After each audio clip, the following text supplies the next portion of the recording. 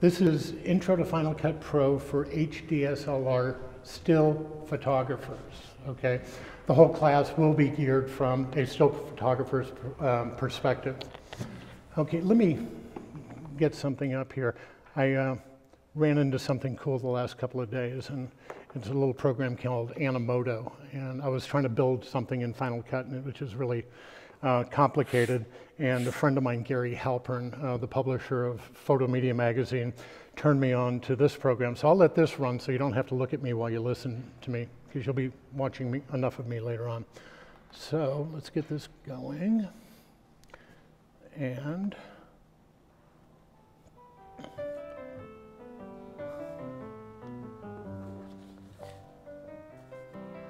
okay. Like Craig said, my name is Ric Kasnoff. I've been a photographer all of my life. Sold my first picture when I was 13 to a local small town newspaper. Got a brief touch with fame and notoriety when everybody knew that I was a photographer all of a sudden. And I've really never looked back. I've been a photographer ever since. Went to college as a photojournalism major, photographer in the Army, back to college at Brooks Institute. With a dual major in portraiture and advertising. Served many years in Los Angeles as a music and entertainment industry photographer doing tours, portraits, live shows.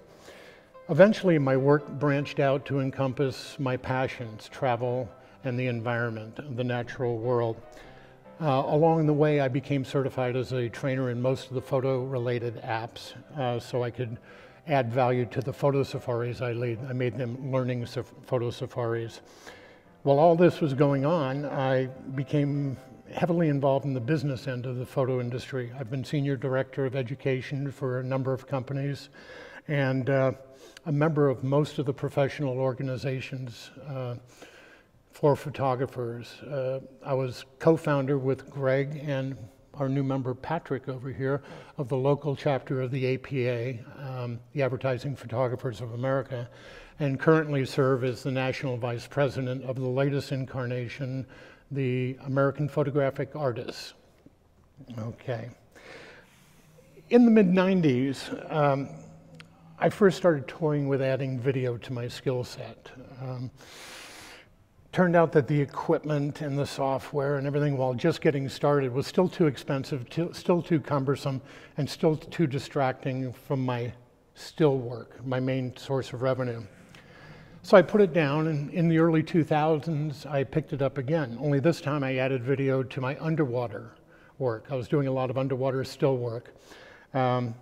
Still pretty expensive, still pretty cumbersome, but I was able to churn out a number of destination videos that really kind of stoked the fire and kept my interest going. So I kept an eye on the industry.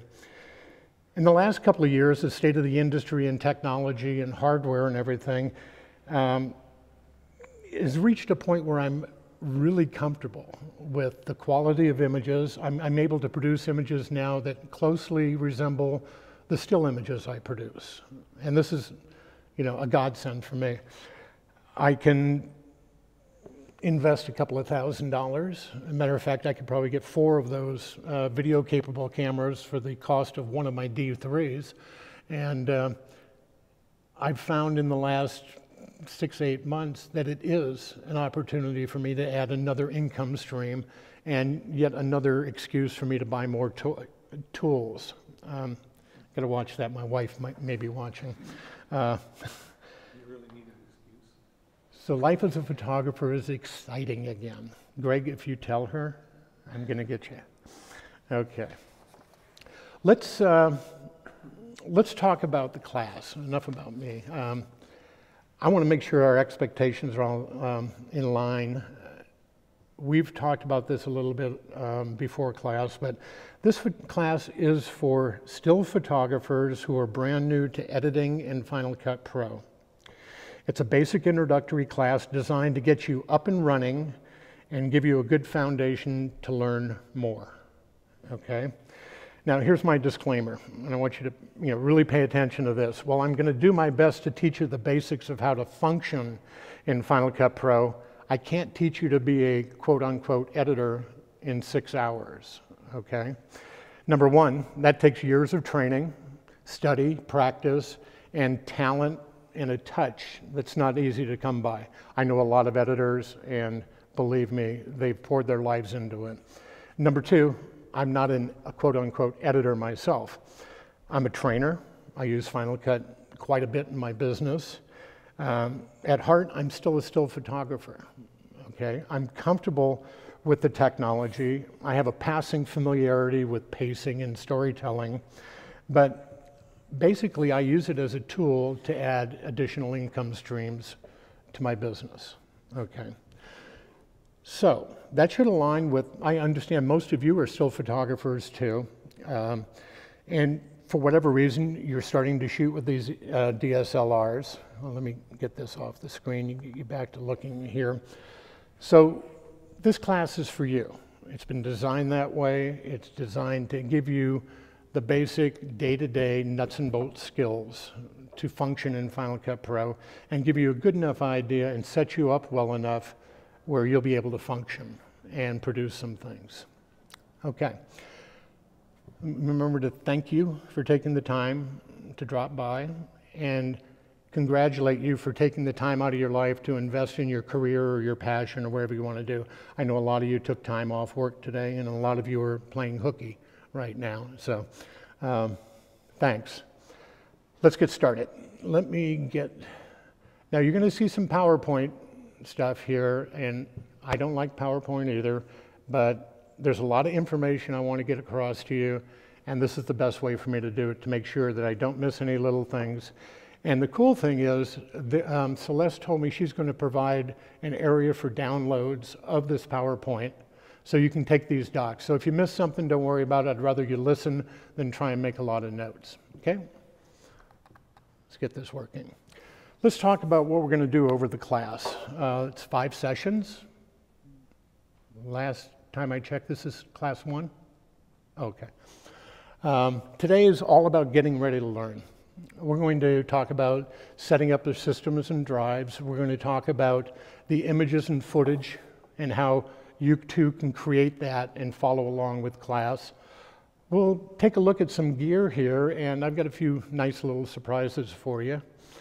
Then we'll talk about importing, exporting from your camera to your field system, importing from your field system into your studio systems.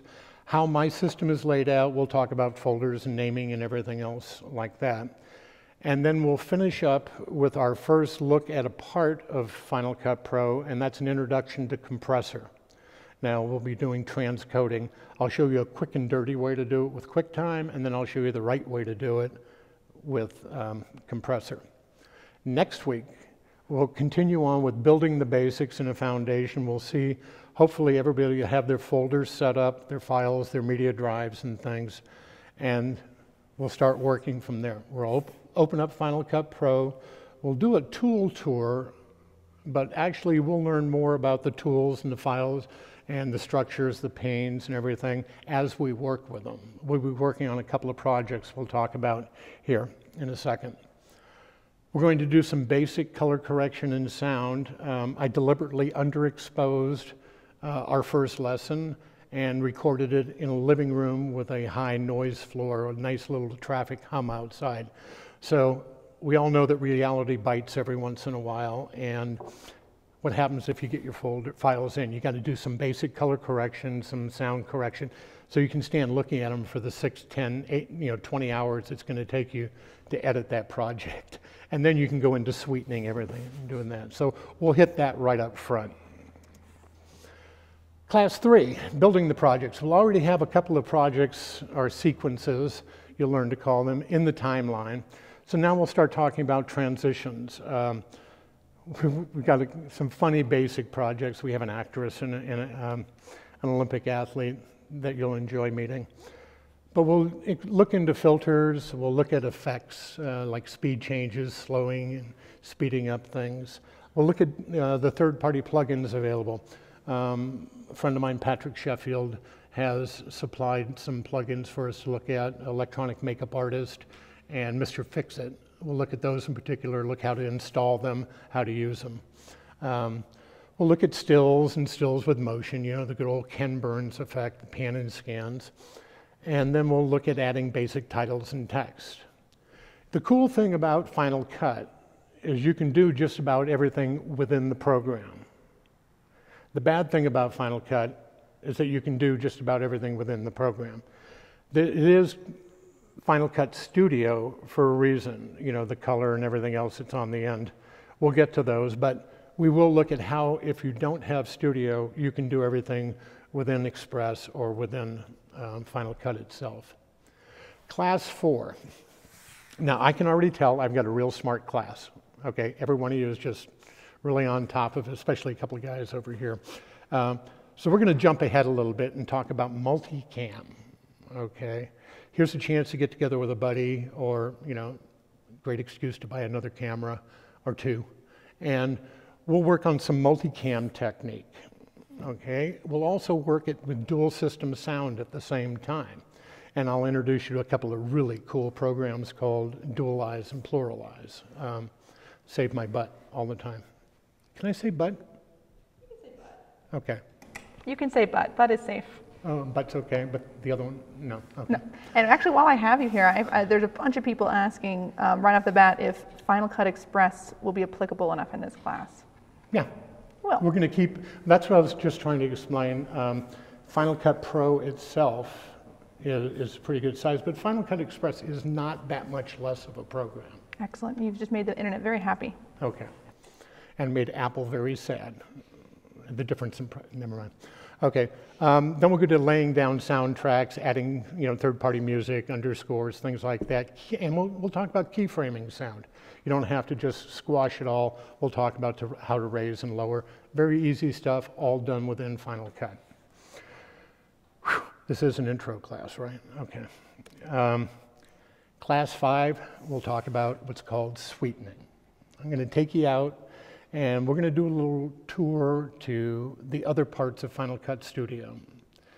Now, as a photographer, I probably had the best reaction to color out of all the extra programs. I was certified in Motion and DVD Studio Pro years ago, but when I was exposed to color, all of a sudden I was in heaven. All of a sudden I had control. I had masks that would track. I had I had primary and secondary color corrections. I had styles I could apply. It was almost like having Lightroom and Photoshop again, close, but, you know, it gave me a lot more granular control. So I want to take you out. We'll spend 10 or 15 minutes in each one of these programs on the last week, and we'll take the projects we've done and show you how what looked okay can look and sound really cool. But those are adventures all on their own. We'll do a wrap-up, look at stuff, and then we'll do something called a drawing. Okay. One of the fun parts about teaching is I'm able to go to different photo equipment manufacturers and software manufacturers and say, hey, look, I'm going to be talking to a bunch of people. How'd you like me to, you know, well, I don't do this indiscriminately. I do it to the people whose gear I use already, and they know I've got a big mouth. So this class has been sponsored by a number of different companies with gear. So I have got some outrageous giveaways for you. Think Tank, thank you, Bruce, gave us a complete wired media kit. Switchblade. I don't know if I'll show you these things in a little bit, but these are collapsible flags and stuff, portable flags. Outrageous. I mean, they're really great. John Ehler has donated a double kit with 4 frames and everything. SIR Marketing, who handles X-Rite, has donated a passport color checker, one of my most valuable tools. Like I said, Sheffield Softworks has donated a license for an electronic makeup artist, which is really a cool plugin. And Rebecca from Animoto, the people who gave me the software to try out on that opening. That was really funny because I told them I was up under the gun. I wanted an opening. I didn't want just a regular blah, blah, slideshow. So Steve Rosenbaum sent me a license for it, and I just grabbed 300 photos and a half a dozen 10-second clips and threw them in there. Literally just threw them in there chose the entertainer as music and just pushed go. And what you saw is what came out. They do a great job. I can't wait to get home tonight and play with it some more. But anyways, we're giving away a 1-year pro account on that. Now, we're still trying to cook up some devious ways to do that. We're counting on Celeste, our redhead, to come up with some interesting methodology to these giveaways, but know that we will be having some fun with these starting next week. We'll announce the how and why